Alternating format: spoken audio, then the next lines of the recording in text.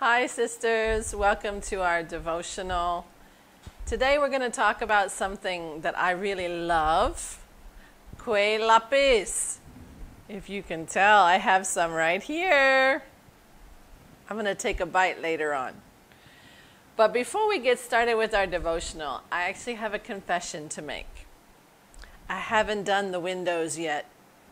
You know, everybody said at the beginning of the lockdown, oh, we've got so much time. Now I'm going to do those house chores that I've been putting off because I've been so busy. Well, I got some of those done. I did. I dusted the fan. I cleaned out the storeroom. Well, Tech Ming cleaned out the storeroom. I even managed to pack some of the girls' boxes to put things away for them. But the windows keep being put on the bottom of the list. I even got some really good tips from Sabrina how to do it in stages, and I promised her I would get right on it, but that was last week and I still haven't done it. Well, you know how it is. We think we have a lot of time and then we actually get pretty busy. But one thing I did do is I tried some new recipes, and many of you have been sharing with me. I want to show you some pictures of some of the amazing food that's been going around on the line chat. Some of the things that Leo created are amazing. And Yo-Yo, I can't wait till the lockdown is finished and I can have dinner at her house. She's a great cook. I tried a new dish the other night. Not so successful, but I appreciate my husband and my son. Tech Ming is so sweet. He just kept eating it. And my son said, Mom, I think Dad really likes it. I tried coconut chicken. And you know, you make do with what you have at home. I didn't have exactly the right ingredients. It wasn't awesome, but it passed. But one of my girlfriends sent me a photo. She made a cake in the rice cooker. I've heard about doing it. I've actually never tried, but her cake looked really good. But the one I would really like to know how to make is this one. Ooh, it's good. Sorry for chewing. That's actually really moist and really good, even though it's store-bought. But you know, Kueh Lapis, layer cake. Layer upon layer. This one, I can't even count how many layers it is. This takes so much work. I would love to have time to put in that effort. It's very tedious. You have to bake one layer, then put the next, then put the next and the next, until you've got this beautiful layered cake. And it is so yummy and it's so rich. You really just need one bite or two bites or maybe 3 bites, and then that's about all for the next time. You have to save it. But Kueh Lapis is such a special cake because it's made with so much effort. You can, of course, buy the store-bought kind, and I know we've all tried it, and it doesn't really cut it. The one that you really need is traditional homemade. The effort that they put in to make every layer match the next layer is just wonderful. And it makes this complete cake that is so special. Well, it kind of reminded me in the same way of our spiritual life. Now, I know you're thinking, how do we do cake and spiritual life? How does that go together? Well, our spiritual life is made up of layers and layers and layers of faith, isn't it?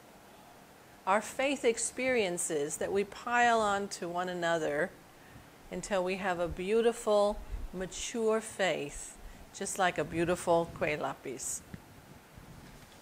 I want to talk a little bit about how we can grow in layering our faith, in growing our faith. One of the characters in the Bible that comes to mind is Peter.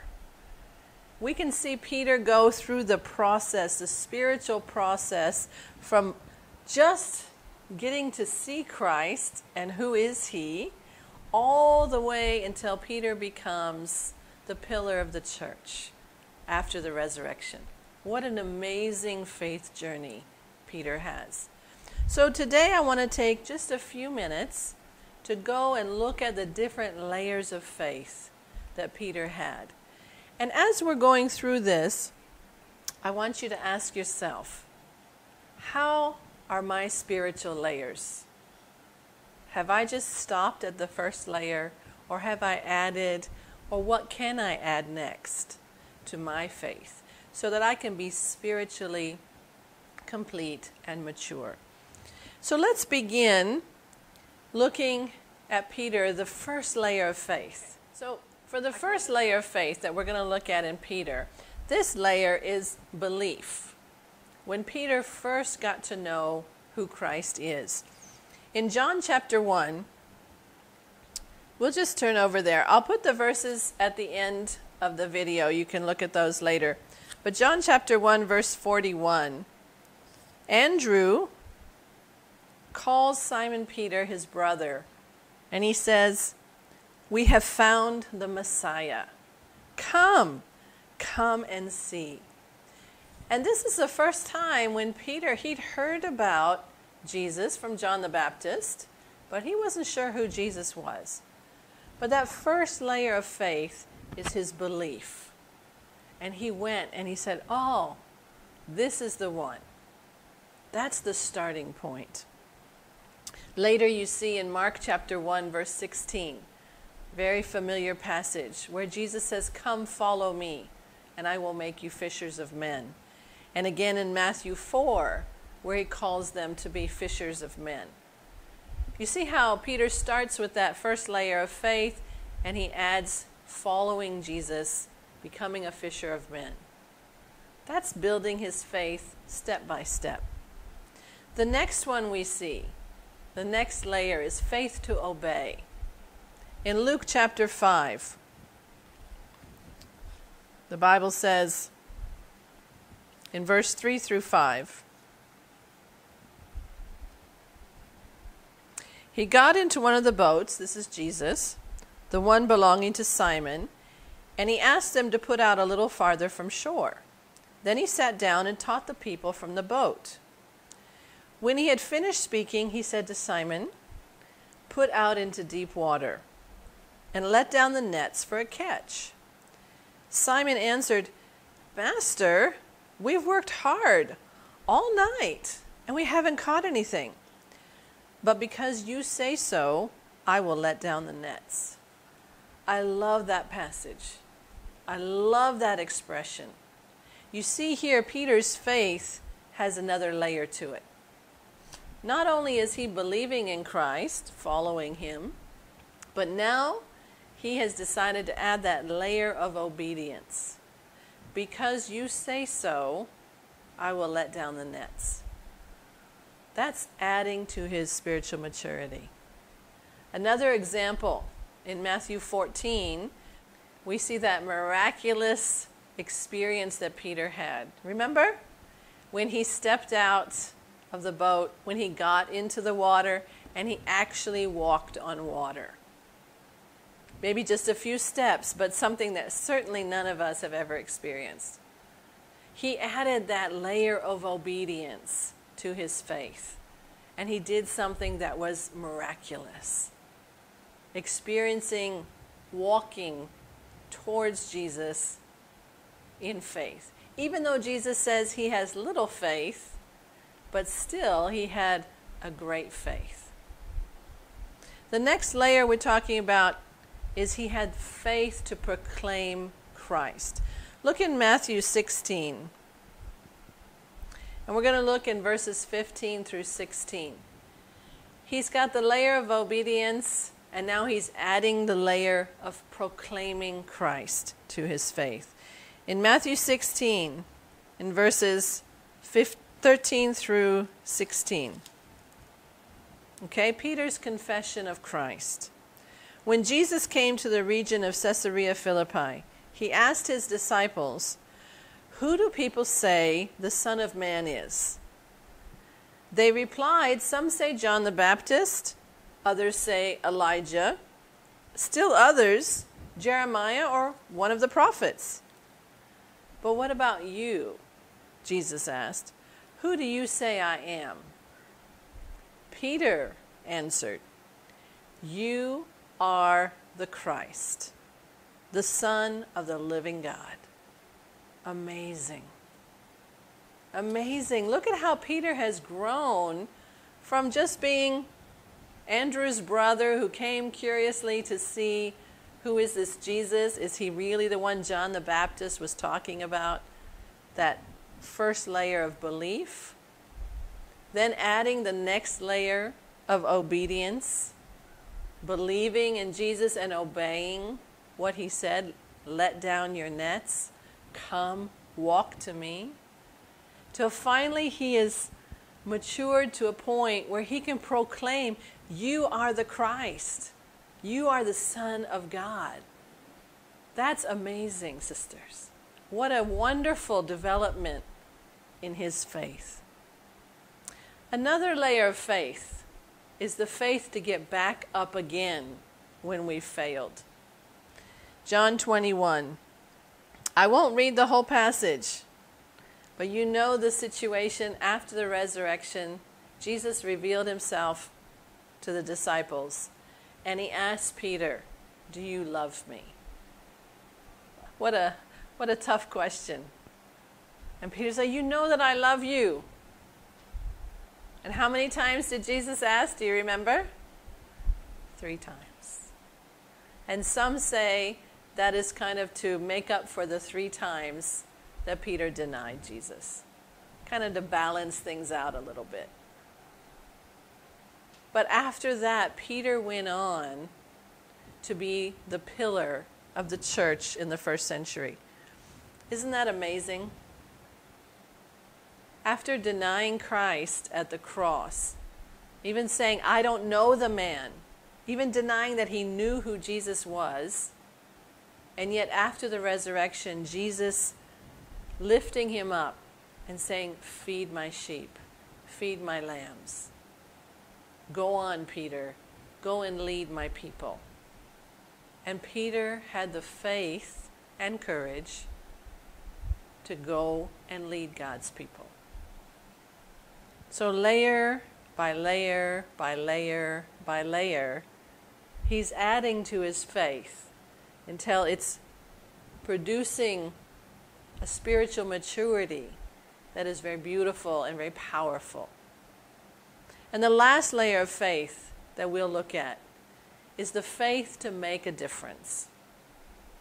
In Acts chapter 2, the whole passage, Peter shines through in his leadership, teaching from Old Testament all the way to the time of the resurrection, who is the Christ, how Jesus fulfilled the scriptures, how he truly is the Savior, and leading people into the New Testament, that Jesus is the Christ and salvation is in Christ alone. The first sermon, the first church service, sometimes we call it, the beginning of the future of the Christian world. Peter made a difference. Of course, if you read through the book of Acts, you read through the rest of the New Testament, you'll see the impact that Peter had. Because he had the courage and the perseverance to add to his faith layer by layer by layer. So that just like this Kueh Lapis cake, he could be something so amazing and God could use him so powerfully. Sisters, today we want to ask ourselves, how can we follow Peter's example? What are some of the steps that we can take? We need to decide to wholeheartedly follow Jesus. We need to be willing to be challenged and called higher by Jesus. Even though it was difficult, Peter didn't shrink back when Jesus asked him to give his whole heart. Peter was vulnerable about his struggles, and he wasn't afraid to look bad in front of others. Often we want to hide when we've made mistakes, but Peter was right out there so that he could learn and grow. And very specially, he had a band of brothers, which we have a band of sisters. Women who will help us and keep us accountable to adding to our faith. When he was knocked down, He kept getting back up. And of course, he had help to do that along the way. And finally, most importantly, he never let go the hand of Jesus. That is so crucial to our spiritual growth, sisters, that we don't let go even when we struggle, but we hold on in faith to the hand of Jesus as he leads us on our way to spiritual maturity. Where is your faith development now? Are you still at the first layer, just believing? Have you thought about how you can add obedience to your belief? And how you can add proclaiming Christ onto your obedience? And after that, getting back up again when you've fallen. Because we will all fall, definitely more than one time. And how you can make a difference with your faith in the world around you. Just as we have this wonderful layer by layer cake that is so enjoyable, we need to have layer upon layer upon layer of our faith development, our faith growth, so that we can have spiritual maturity. I want you to be able to look at the reflection questions, discuss with your sisters. Be open about where you see your faith is at. And go through the reflection questions and help one another to know how to add the next layer. It's okay if you're still at the first layer, but don't stop there. Persevere. Learn how to be more obedient to Christ. And if you already feel, I have that faith, I'm obedient to Christ, then challenge yourself. Get out of the boat. Walk on water. Do something that's scary to you so that you can continue to add and mature your faith. And if by chance you fall, which you will, have the faith to know God loves you, God is gracious and merciful, and God will help you to continue to grow. You've got to get back up. And as you go in your faith journey, make sure you are putting your heart out there into the community, into the brothers and sisters around you, so that you can make a difference as you stand up for God.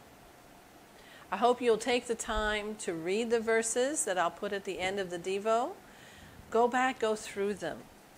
Look at Peter's journey of faith and see how you can imitate his life. Thank you for joining me today. I hope you have a great discussion afterwards.